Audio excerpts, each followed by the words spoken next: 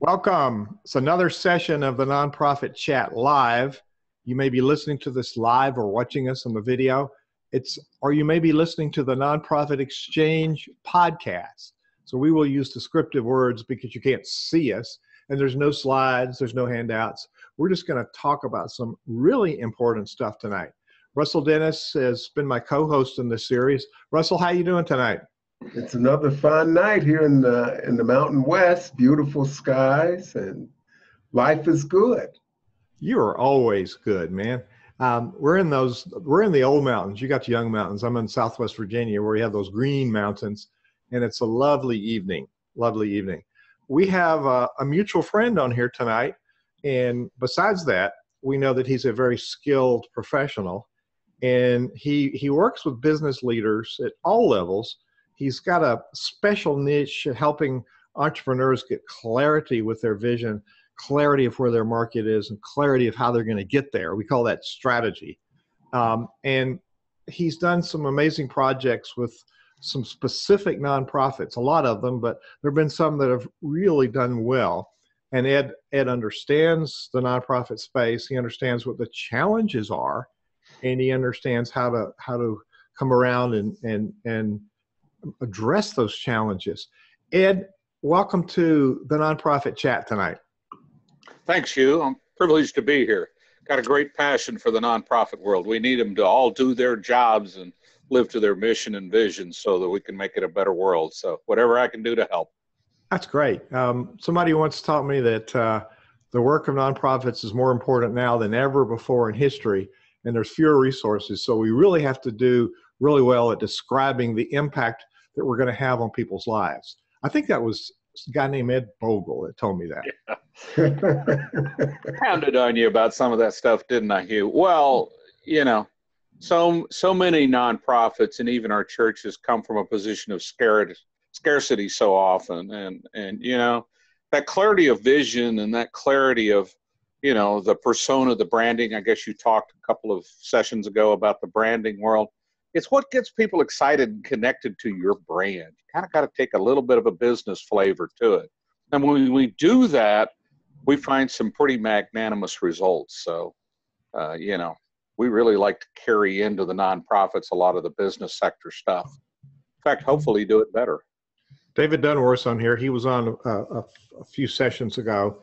Yeah, I know David. And then our friend David Corbin talked about brand slaughter. And yes, he does. We illuminated a few things in that session, as you might expect. All right. Let's start out, and everybody has a uniqueness to share about this. And as I understand strategy, it's the framework that's going to help us engage our stakeholders. Otherwise, people are kind of hunting and picking for what to do. And it's the clarity of the sequence. It's the railroad tracks to get you from where you are to where you want to be. Before we go into the strategy world, let's talk about the Bogle world. And it's not the wine Bogle world. It's the Ed Bogle world. Ed gum. I drink a lot of that. No, I'm kidding. I'm sure people bring it over, and you have a whole closet full. At one time, we had 45 bottles of Bogle wine in our house. Okay, I know what to ask for next time I'm there. Let's talk about Ed Bogle. Who is Ed Bogle, and what's your background with strategy, and why is that important to you? To you first, and then we'll talk about it for others. Okay. Well, basically, I would undergraduate was in marketing, graduate degree was in strategy, but I was trained as an investment banker, commercial lender, until that bank brought in a new president, and they said, we want you to become the marketing and strategy guy because you got the educational background for it. You've just finished our year-long management development program, and you can do that. So I took that on, and the long and the short of that story is we grew that bank from $250 million to $1.6 billion in less than 4 years without an acquisition. It was all organic growth because he gave me carte blanche to focus on what was changing in the marketplace and how we related to our customers and what was going on. And so that early on lessons was all about getting not only outside the box, don't see the box. It was innovate. We did some innovative stuff. Some of you may have heard about a little piece of equipment called an ATM. We put the first remote automated teller system in the country out. We put 12 units out all at once. Mm. Promoted the living daylights out of it. That was 1975. So the importance of that lessons is to look for the innovation, to look for the change. And we so far exceeded our own expectations of what that would do. And then I went to work after I left the banking industry, I went to work for a little firm called Arthur Young, now Ernst & Young, then one of the big 8 consulting firms. And I was part of a team of 7 that built their strategy process. And over a course of about a year long, years in length. And then I led a team of 3 that adopted that to the entrepreneurial services world. And it was in my days at Arthur Young that I had my first brushes with the nonprofit world. Okay. And I saw a lot of people running around with a lot of tasks and a lot of people holding out their hats, begging for the same donors every year. That's where I learned the term called donor fatigue. Which all of us are familiar with. We wear them out, that kind of stuff. So while I was at Arthur Young, we created a whole process called the Focus Strategic Framework. Our plans end up on one page, and we've used it in the nonprofit sector as well as the church sector. And it's all about change, because one of the great lessons of strategy that I learned through all of that course of effort was that the only constant in the future is change. Okay. And if you agree that the world's going to change, and you agree that it's pretty unpredictable, which I think most people would go with. In fact, when I speak and I lecture, I ask people, how many of you believe that the conditions under which your business exists today will be the same 3 years from now? I'd never have anybody raise their hands. And I would suspect that would be true in the nonprofit world. The way you conduct your business won't be the same 3 years from now. So we get that clarity of vision, that clarity of purpose, that engagement culture that really goes with this. People ride for the brand. And that's such a critical part of the integration of the framework process. Yeah, we've got to do vision, mission, brand strategy. We have set objectives and all of that. But we know that's all going to change. So we like to get people out into a horizon of 5 to 7 years out, but then concentrate on what we're going to do the next 12 to 18 months. And then build such a culture internally that people are engaged in change, that they've got their antennae up.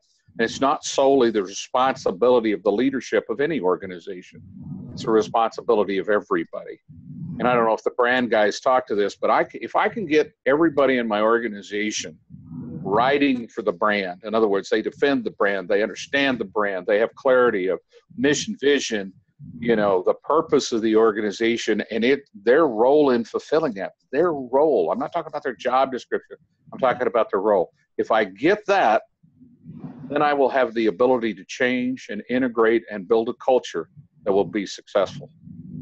And then if I study the marketplace, the other piece of it, and Hugh knows this very, very well. I'm a dyed-in-the-world market side guy.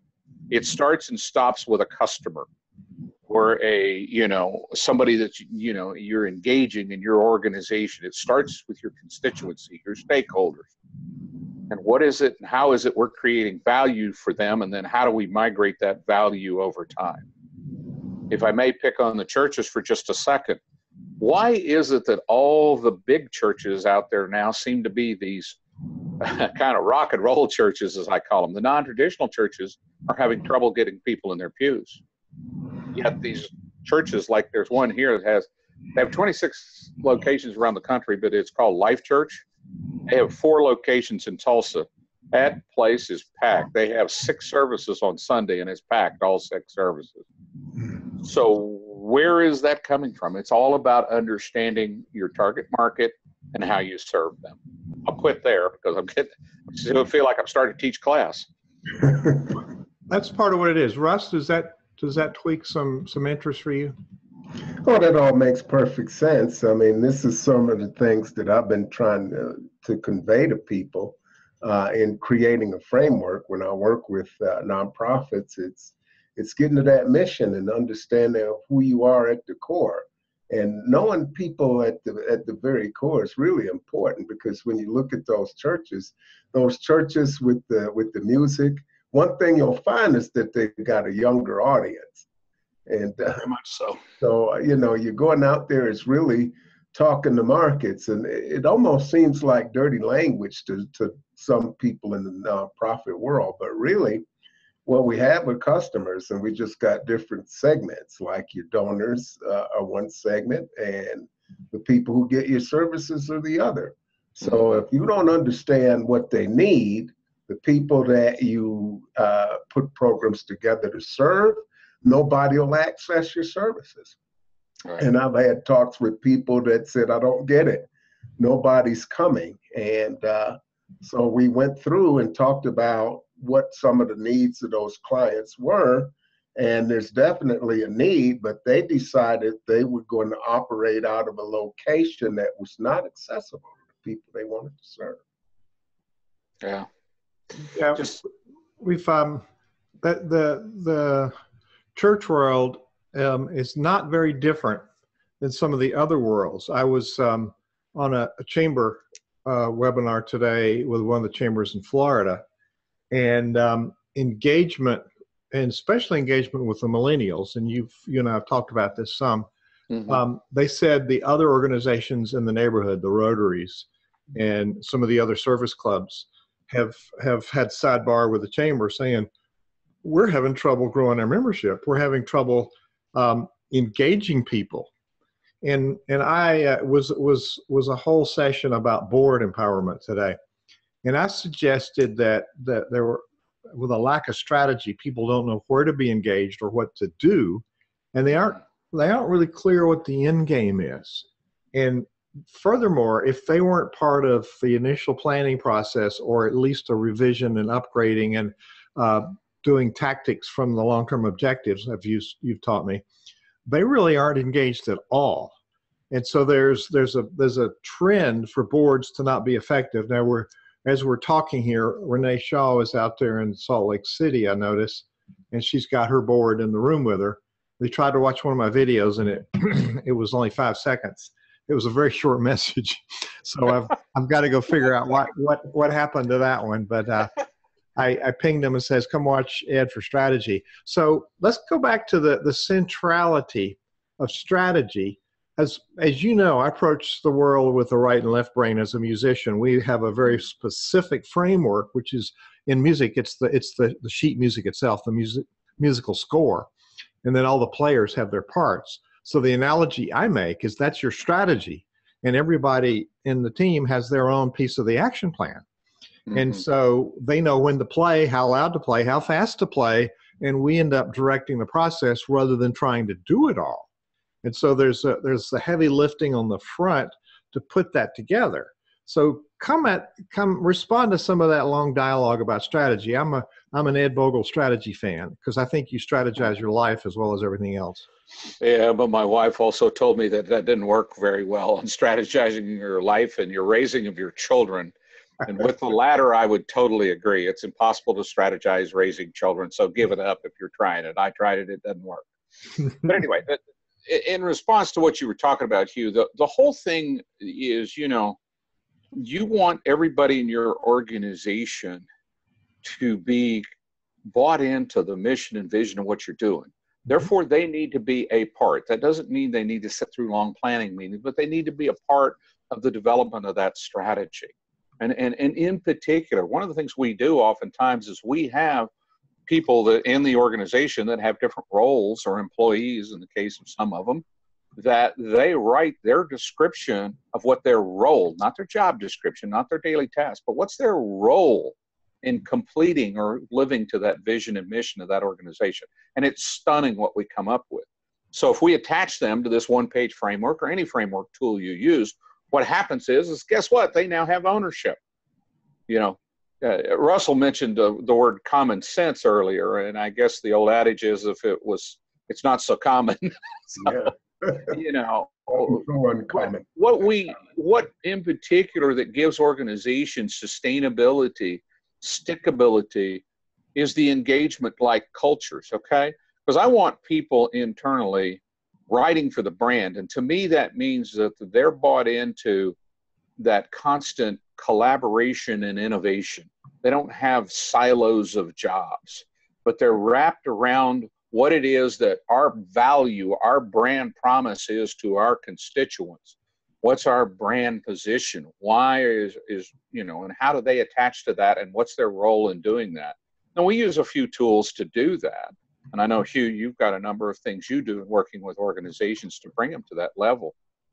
Gosh, if they've got this framework down and they understand it, if you can envision, we have a one-page framework, okay? And it links from vision, mission, vision, values, purposes, grand strategy, all the way out long-term objectives, competencies, capabilities, long-term objectives, short-term objectives, strategies, and action plan. So it's a big one page. But at the end of the day, I had a couple of clients that have done it now. They blow up wall-sized versions of this framework.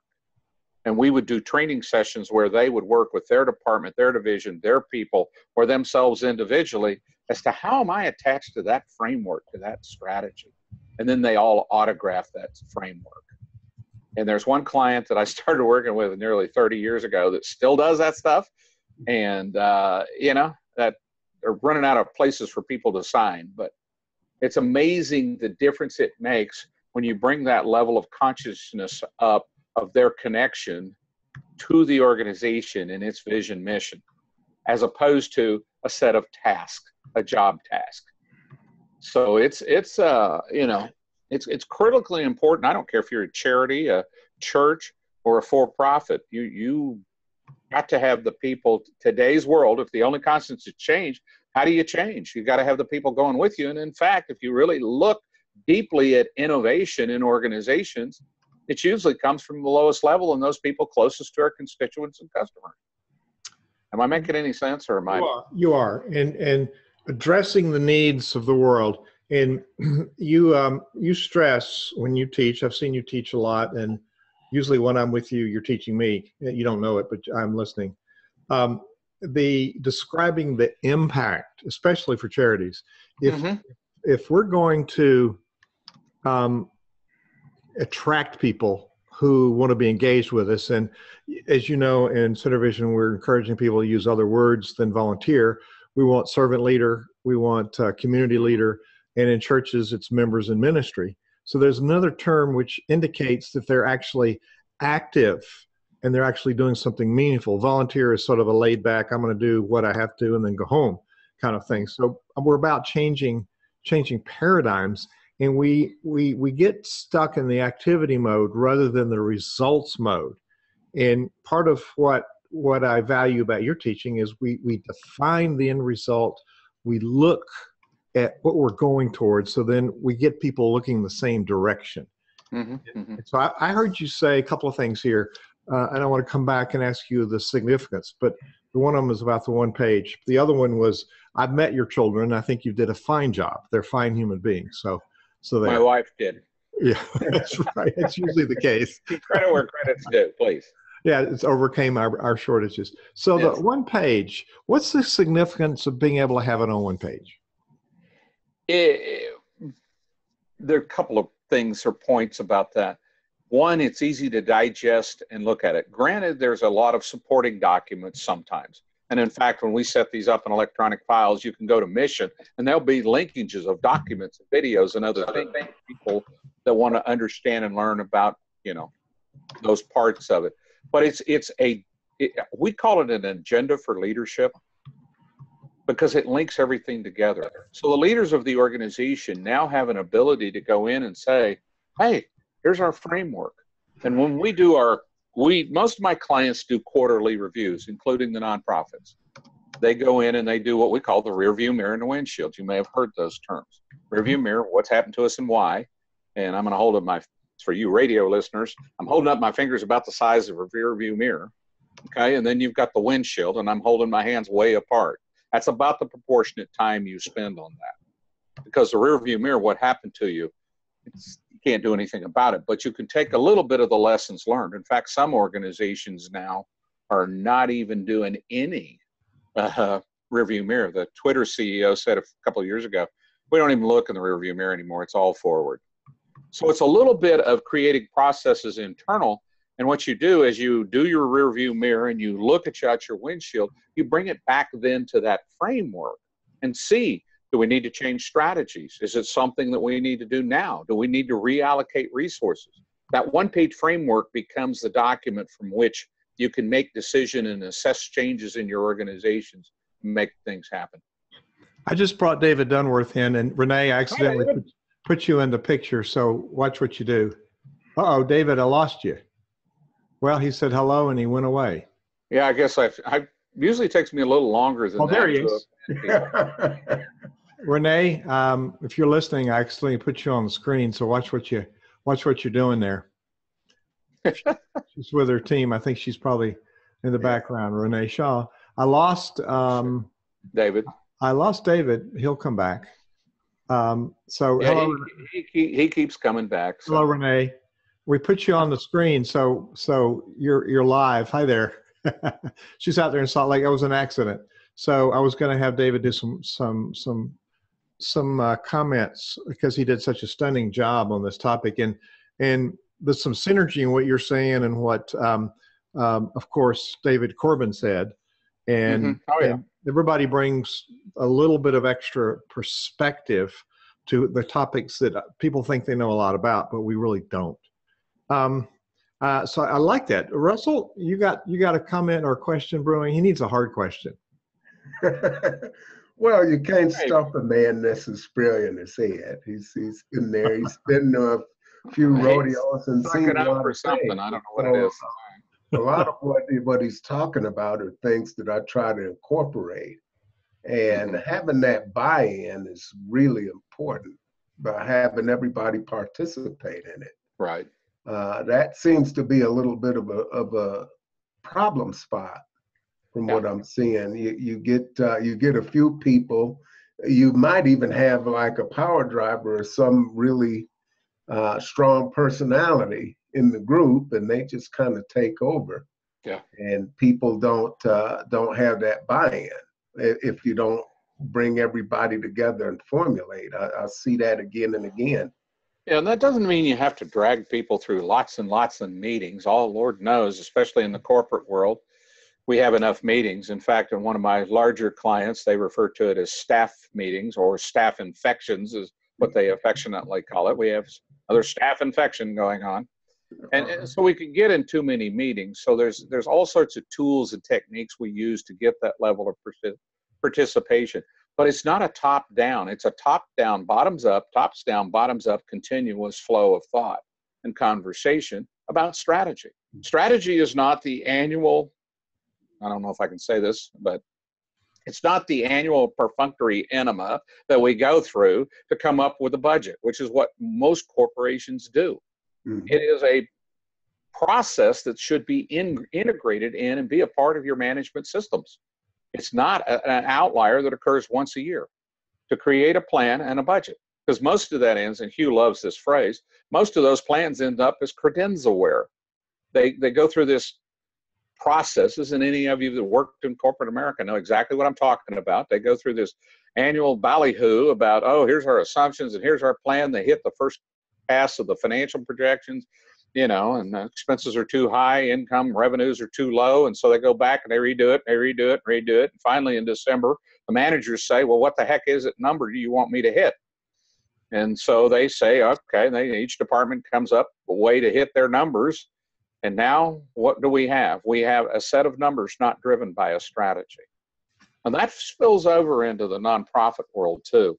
And a lot of the nonprofit world makes a lot of assumptions about what they cannot do. I don't know about you guys personally, but when I've worked with the non-for-profit world, there's an awful lot, well, we can't do that. You know, I worked with the housing authority of the city of Tulsa.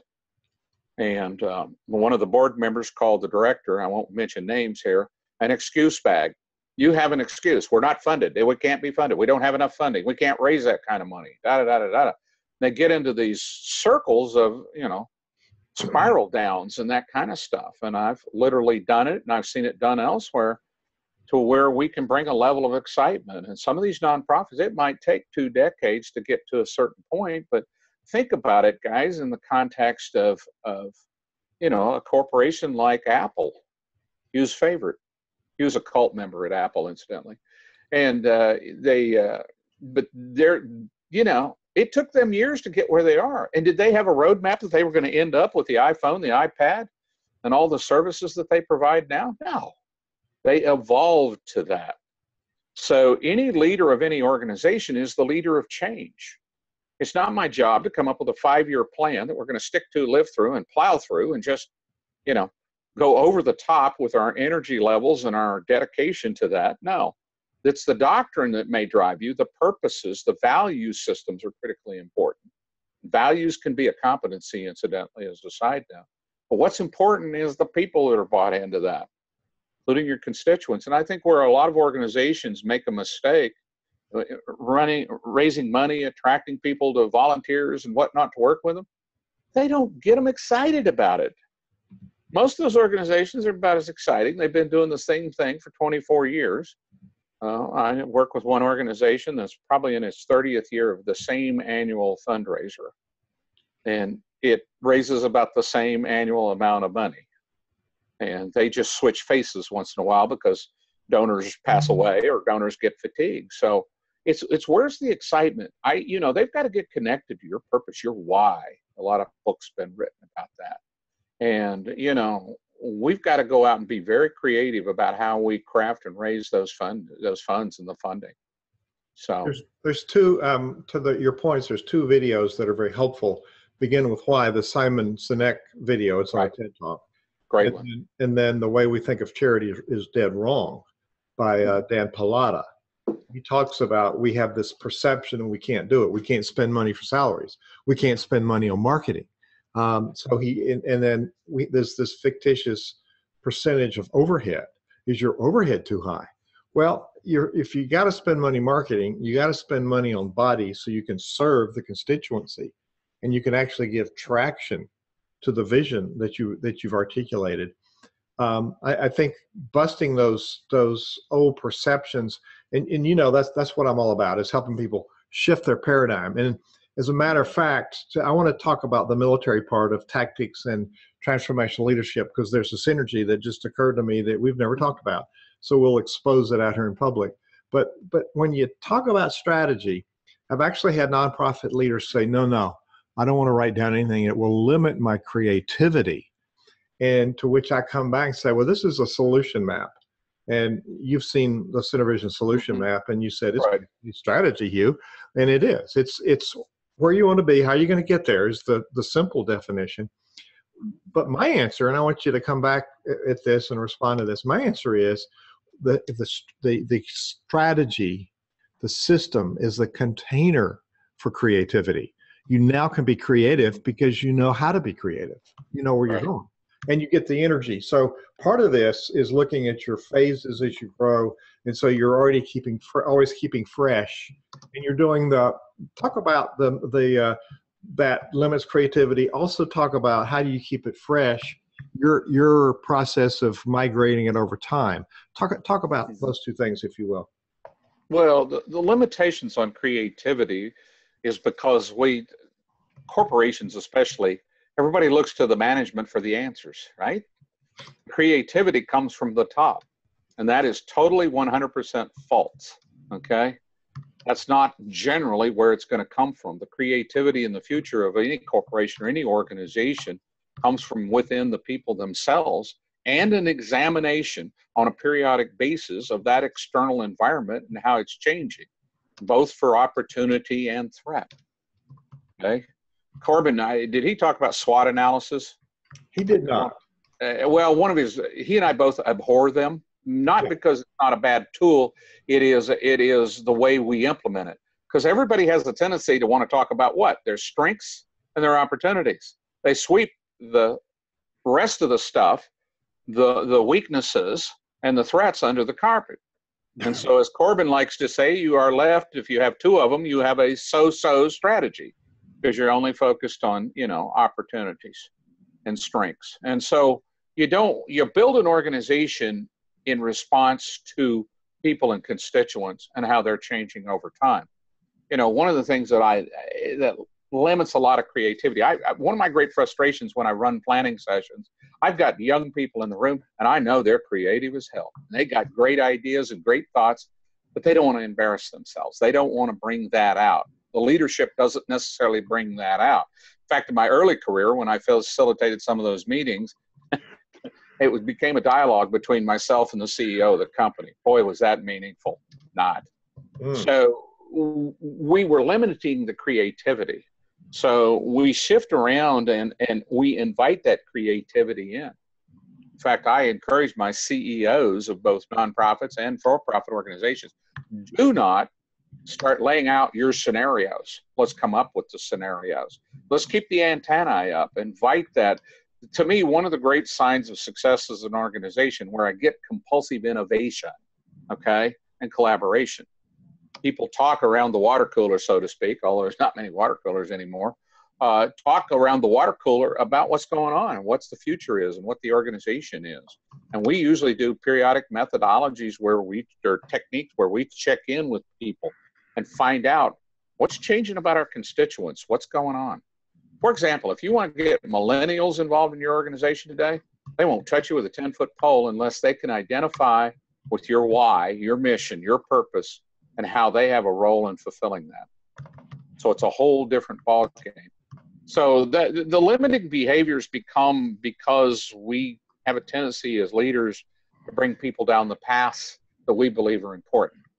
Now that becomes a little trickier in the church world because they have doctrine, right? We have to deal with doctrine. I also find doctrine personally as an excuse not to address what our members need. Oh yeah. Oh yeah, it's a barrier. That's a little bloody of a statement, but I think that's a fact based upon my experience. So what was the second half you wanted me to talk about? Well, actually, to that point, that's one of the things that's limiting the church. The Methodist Church is losing 1,200 members a week, and that's not unique among mainline denominations. So right. We've not made it relevant, and we don't have a strategy. And the Methodist Church globally, nationally, internationally, says that their mission is to make disciples, which that's the commission. So they need a strategist to help them develop a mission. What do you do after you make disciples? So we could talk about that all the time. It's having somebody that understands how strategy drives results and helps you create it. It's not inside. It's somebody external. The other part of it was your multi-phase growth plan and migrating it over time. Yeah, well, basically what we do is typically bring an organization or a corporation or whomever we're dealing with. We'll break them into a 3 or 4 phase growth plan. Okay, and that will cover a 5 to 7 year horizon. We don't have much detail, nor are we doing resourcing on the phases out to phase 3 or 4. We're resourcing that next phase because then we're using our quarterly meetings and our interchanges about what's changing and where's the opportunity, the rear view mirror and the windshield, to determine how we're going to change it. And we continually update that phase growth plan. Okay. And even in the financial arena, we do a rolling horizon set of financials. And so every quarter we update that plan, literally, and it takes less than a half a day to do it. But what a great investment. So you're always revising that plan. And once you start down that path or that mode, and you've got people engaged in doing that, it changes the whole dynamics of the corporation and its growth. And I've seen it. I mean, I've done it. I've done it in nonprofits. You know, my favorite one, Hugh, the Life Senior Services here in Tulsa, where I reside. It's just such a dynamic organization.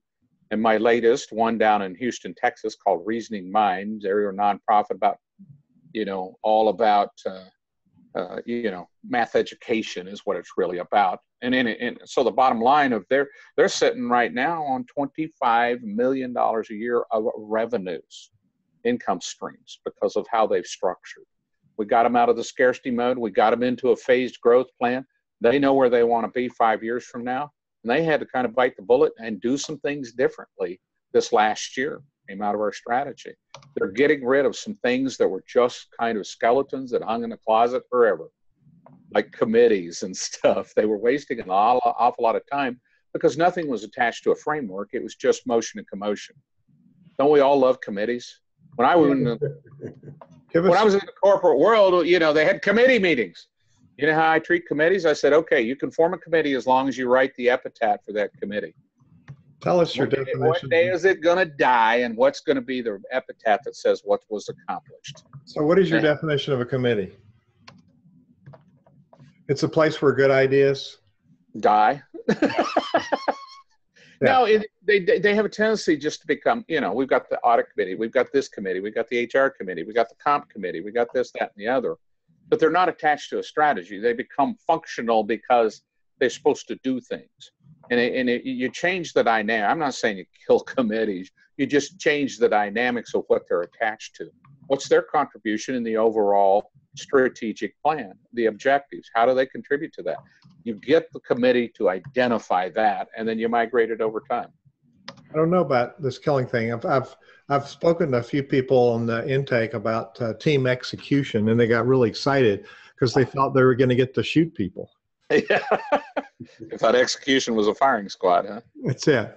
I shouldn't joke like that. So this is a lot of really good tactical stuff. So let's look at the grand strategy is a model of you have an objective and then you define the tactics for that objective.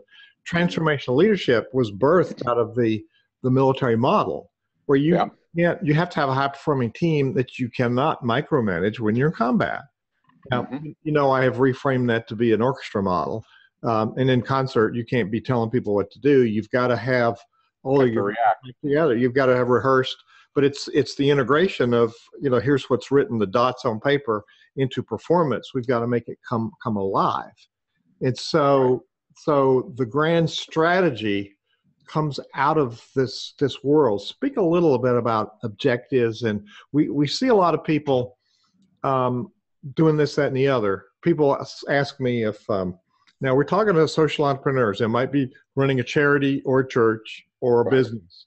And actually nonprofit executives are entrepreneurs because we're not doing the corporate thing. So people ask me, do all of you entrepreneurs suffer from insanity? And I say, heck no, we enjoy it. Yeah. Well said. So this whole military model of you know, laying down this track. To speak a little bit about the genesis of strategy and how that relates, and have work in the leadership piece, if you will, the integration. Okay. Well, the whole thing, to just kind of expand on what you were saying there, strategy has all of its birth. It's you know, when I became a student of strategy, there was a gentleman who wrote a book called either On Grand Strategy or Grand Strategist, I think it was. Guy's name's Michael Davidson. Book was published in the 80s, early 80s. And he was the mentor that Arthur Young hired to supervise us 7 young renegades on how to put this process together to sell it to our clients. And anyway, it was all, he made us read Napoleon's Maxims of War, Sun Tzu on the Art of War. There's a book called The Critical Analysis of Vietnam War, which its basic premise was nobody understood what the mission was. Therefore, how could you ever win? Which was pretty well borne out in the Vietnam War, sadly. You know, so it's in some of the Middle East wars or even have that kind of flavor to them. And the troops don't understand the mission. It's hard for them to react in the field to what they're supposed to be doing. So, you know, and a lot of, if you go deep into the military axioms, one of the words they never use is goals. So anytime you hear me use the word objectives, they're interchangeable. Goals have a tendency to be a little softer, a little fluffier, not as sharp edge. Military people like, I'm going to take Mount Suribachi by next Tuesday. And we want that kind of sharpness in our objectives in our organization so that as the departments, divisions, the people that are working on it can break it down into pieces. The other thing that you learn about military stuff when you dive a little deeper is mass, scale, and superiority of defense. Okay? Now, charities don't usually have to work in terms of superiority of defense, but if you think about it, our nonprofits out there are competing for dollars and volunteers and people. So there's a whole thing about, you know, building a defensible position. And so the military world and its leadership, as Hugh was talking about earlier, you get the troops out there, they're bought into the mission. They know we're going to go win this war. The mission is to complete this war. And so they understand the mission, and their attachment to that becomes, you know, how they behave in the marketplace as they execute your strategies, as you deploy resources. And it all ties back to that mission and that set of objectives. So we like real clarity of objectives. And if the objectives are not, we let our business units and our subdivisions of our organizations, they come back and say, no, your long-term objectives are wrong. We need to change those. You know, and oftentimes they're not shooting high enough. So a lot of the military stuff involves leadership, but it involves leadership to the point where the people are doing what I talked about earlier, which was that, almost compulsive innovation and collaboration to make things occur. They'll work across departmental lines. It's not selfish. And that's a lot of the problem with corporations. There's too many people competing with each other to rise to the top.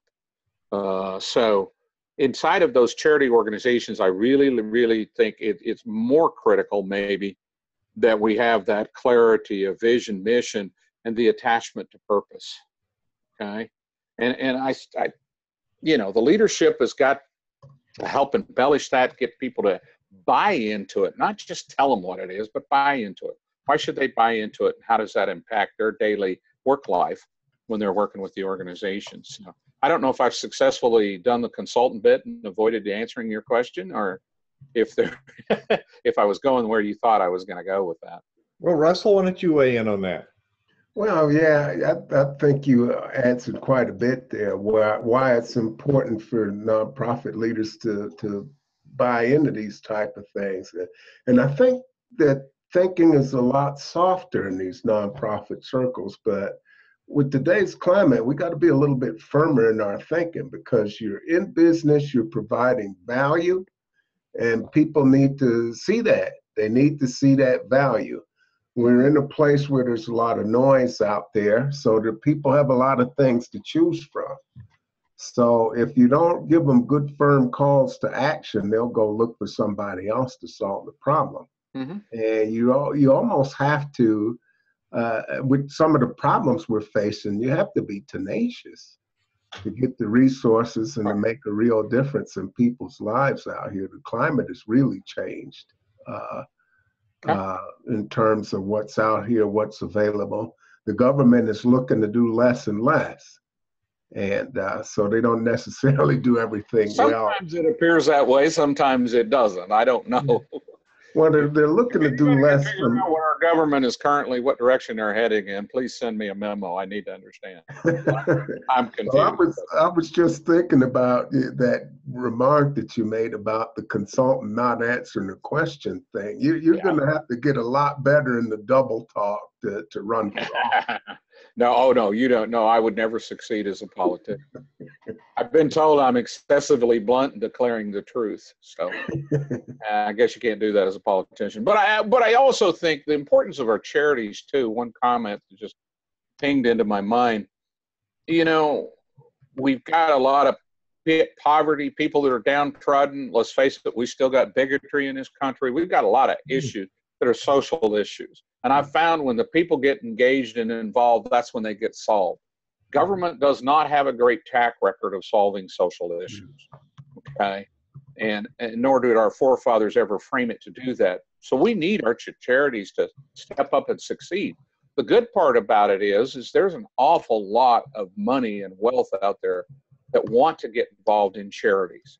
Businesses today, for-profit corporations, will not survive another decade without a purpose-driven agenda. If they don't stand for something greater good than their bottom line for their stockholders, they're not going to exist. The millennials don't buy into that. My youngest son got invited to General Motors up in Michigan and I just had happy feet because we just dropped $140,000 on his education. I thought, God, he's going to get this great job. And he comes back and he said, I can't work there. I don't like the way they do what I'm asked to do. I don't like anything about their values or their systems. It's all about the profits. He said, in fact, their processes are bad. And he said, I will fail if I go try and do that. Because I did the standard dad bit. I said, well, just get it on your resume for a little while. So I think coming back full circle to that, the public-private partnership is only going to get bigger. You see more and more organizations working with nonprofits and really dedicating some resources. We've got a lot of billionaires out there that are looking for some. I got involved with a deal that it collapsed, and I can't mention all the names, but you took the 5 wealthiest families in the country. 3 of the 5 were involved in this project. They want to get their money back out in circulation for meaningful things. And so, there's an opportunity to do that. but they don't want to just hand their money to another charity that's going to just kind of fizzle and maybe have a low end impact. They want the exciting stuff. And, you know, if you're a purpose driven business and you've got that aspect, I'm not talking about building the foundation and handing out money. I'm talking about getting truly involved and adopting and working with these charities to really make things happen. And that's where the leadership comes from. One of the reasons, just a quick side note to Hugh in the leadership world, when we so succeeded this Life Senior Services group and built such a powerful, responsive, well thought of organization that people fly in literally from all over the country to see, how the hell did you guys do that, is their question. And, you know, we have 35, 36 board members. People would think, well, that's a little unwieldy. I wouldn't want a board. Well, everybody's looking at it from the aspect of the board's, you know, supervising and overseeing and that kind of stuff. No. That board's there to work with smaller groups and truly get involved in the execution of the strategy. And we've attracted some great business leaders out of the community. And oh, by the way, there's a few of them that provide money too and help us raise additional money. Although we've gone to I like a self-sustaining revenue model if I can get to it. So, you know, the whole leadership thing is critically important, but you got to do it in the context about something that people really get excited about. There's an old adage. Go ahead. That brings us to the third question to ponder. I posted some on the website. The third one to ponder is about the board being engaged in the planning process. But to your point, Ed, the integration of planning and performance or strategy performance, you see people that write a strategy and becomes credenzaware, so it never gets integrated into the culture. Right. And we see people that are doing leadership and teams and all this stuff in the absence of a strategy. And so that's why I've created this non-consulting position of the transformational leadership strategist. You can't separate leadership and strategy in my world. It's got to. Yeah. I agree. So the third point to ponder was about the board's engagement, and we've spoken about it in this conversation. We're on the down end of this hour. We've got 10 minutes, 11 minutes left, so I want to hit some of the highlights of integrating the board into the process. In my experience, in 31 years, I've been doing this a while, 31 years, that the planners and the doers are the same. Otherwise, they're never going to be engaged. So talk about that a little bit. And then we're going to talk about how do you predict the future as we wrap this up. So talk about how do we engage the board in that process? Well, the way we do that, okay, because we use the focus framework process, which we developed at the Hallowed Halls of Arthur Young years ago, tweaked it a lot since then and adapted it to the nonprofit world. But what we typically do is, you know, the board level types of discussion, we set up with the boards that works really, really well, Hugh, and I think you do some of this also. We set up one of the reasons we have 34 board members on Life Senior Services, we have mentoring and masterminds going on. I call it the M&Ms, and the A's. Okay, and we build mentors. We use our board to mentor some of these people, help them build plans. We help them sit with the departmental people and discuss their plans and help facilitate it. It makes a huge difference. The masterminds, we're masterminding what that future is. Everybody has inputs and portals to all of the things that are going on externally to our organization that might impact us in the future. So we have masterminds going on, and people plug in, plug out of those. So, and the leadership has wants to kind of monitor what's going on there. And you know me, Hugh, I'm an alliance partnership freak. I think one of the ways you get things done. One of the reasons that Life Senior Service is successful, the Housing Authority is successful to this day, is because we built alliances with the people we needed to do to execute our strategies.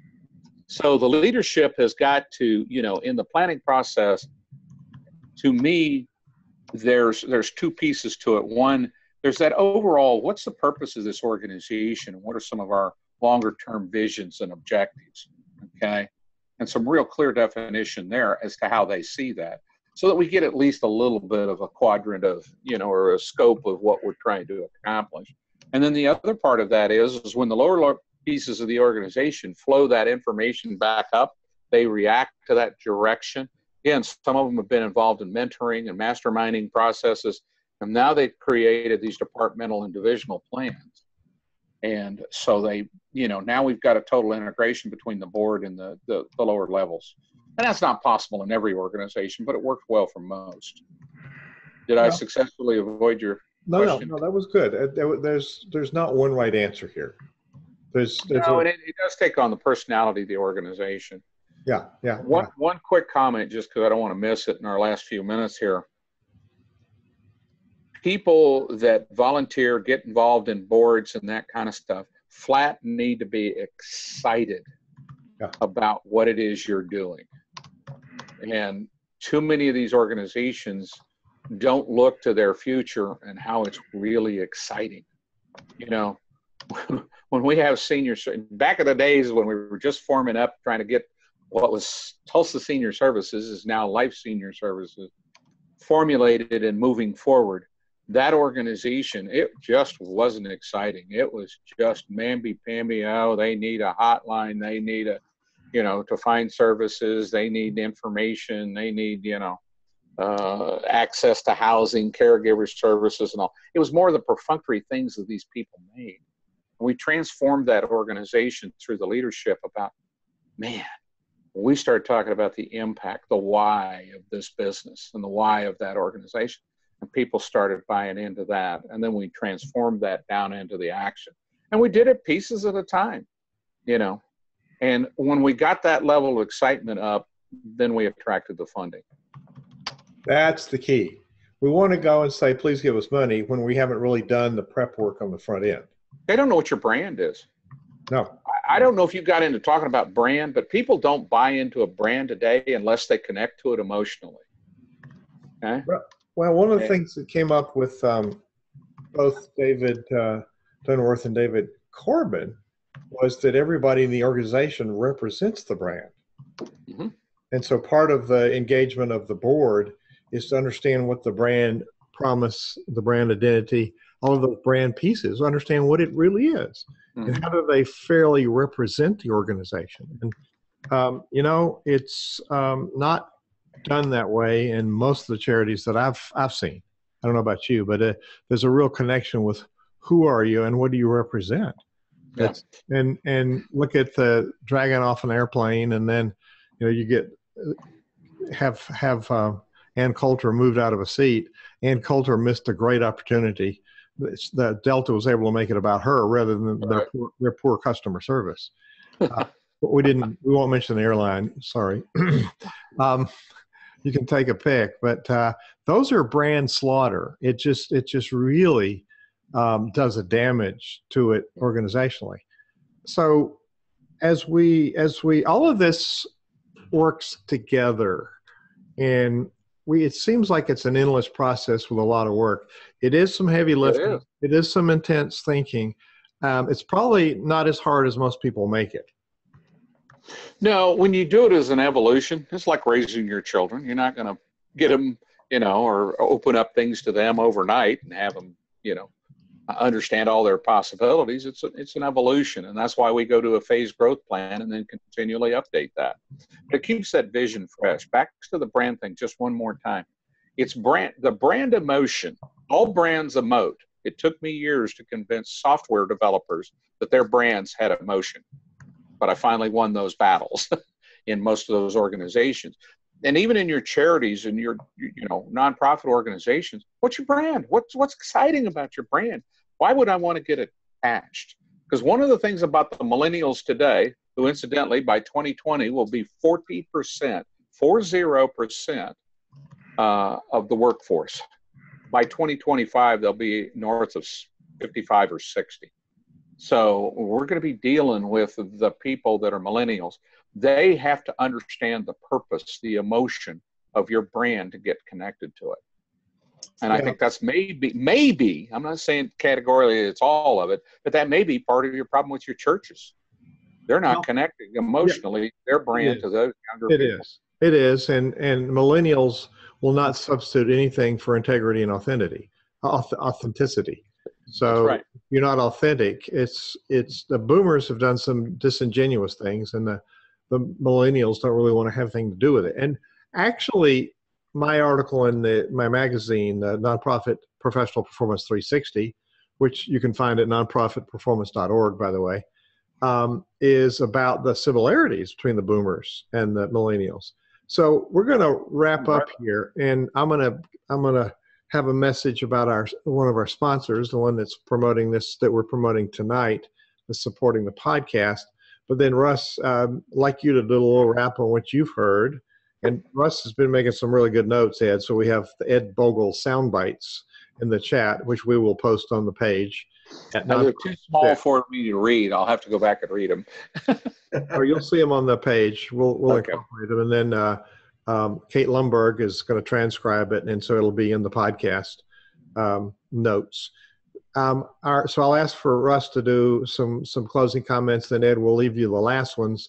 An impression, a tip, a thought that you'd like to leave people with as we close out this webinar tonight, this nonprofit exchange, where we interview business people about installing business principles and systems into the charities that we lead, because in fact it is a business. It's a tax-exempt business. Today's podcast is sponsored by Rock Paper Simple. Joshua Adams and his team, a really skilled team at Rock Paper Simple, don't just build you a pretty website. They help you let the world know about your brilliance. So it's your brand personified online. And it's not like other websites. It actually generates traffic, it actually engages people, and it actually converts people to your tribe. So rockpapersimple.com is where you can go and ask for a free consultation, because just because you have a website doesn't mean the world's going to know about it. Rockpapersimple.com. Joshua Adams and his team, tell him that Hugh sent you, and ask good questions, and he'll give you really good answers. Russell Dennis, what do you got to say on the back end of this interview? Well, this has been all very good information. This is really good stuff, and it's very important to have a strategy. Everything starts with strategy. You're dead in the water, and you get nowhere if you don't know what you're doing. And it's really critical to have younger people engaged. And some of these issues I've seen as a veteran, going to veteran events with veteran organizations. And there are no veterans under 25 at any of these events. And so in my mind, that's a problem. But we see this across the spectrum. So your work has to mean something, and your work does mean something. It means something to people out there. It's getting connected with the people that your work means something to. That's the challenge, and that takes a little bit of work. But there's a lot of work that has to be done internally, and you have to constantly have an improvement system. You have to constantly measure and monitor what you're doing, and you have to be excited about it, because if you're not excited about it, who's going to write you a check? They're not going to be excited about your work if you're not excited about it either. So it's really important. I like, when it comes to masterminds and mentoring, I like the idea of reverse mentoring, getting some of these millennials in to teach older guys like us about these processes and new things. So there's an opportunity inside an organization to do reverse mentoring, because we got to bridge that generation gap if you're going to be relevant down the road. Yeah, once again, Russell one-ups me. He's brilliant. He has these little sound bites that are just precious. Ed, take us out. What's some closing thoughts for people? Thank you, Russ. Closing thoughts. Strategy is the discipline as part of your management process. It starts with your constituents and how you're trying to serve them and how you're going to migrate it over time, and clearly understanding your brand emotion for them. That's where it all starts and stops. Because there was a brilliant guy, Theodore Levitt, was one of the founders of the real marketing strategy world, said a business, or even an organization for that matter, is all about finding and keeping a customer. And you better take that orientation, start with your constituents and understand them and your brand and what it represents to them. Really great words. Ed, thank you for sharing lots of really useful stuff with us tonight. Okay, I'd be happy to, anybody that wants any further information on this, I can be happy to share templates and that kind of stuff if they'd like to look at it further. Okay. Right. We'll have a comment section. They go to nonprofitchat.org, and the video will be posted there. And there's a link to go to the Nonprofit Exchange podcast. You can listen to it in your car. So thanks, Ed, for being with us. Thank you. Enjoyed it.